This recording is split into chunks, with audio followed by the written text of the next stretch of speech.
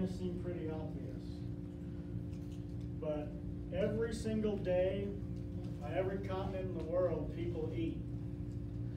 Obvious, I know, but a lot of people probably don't realize is the amount of effort and time it takes to make that happen.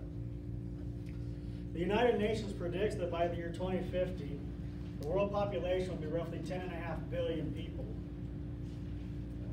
Our current population is about 7.5 billion people, and rising.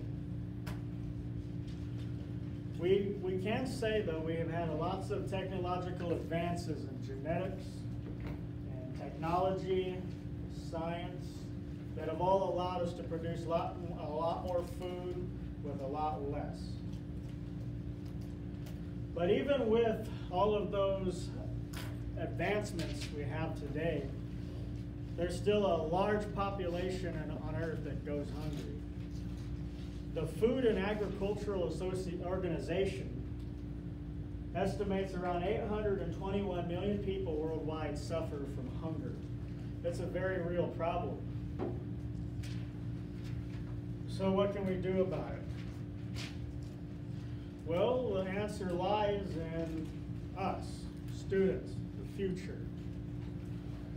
We have a lot now. We have it good now. We have lots of technology, but solving this problem isn't one that's going to be done in our own time, but it can be done in the near future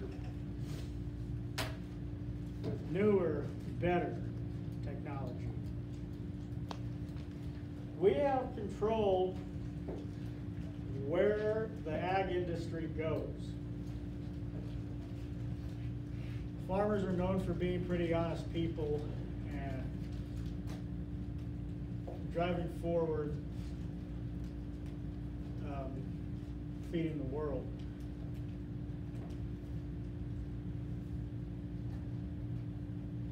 But this can be done.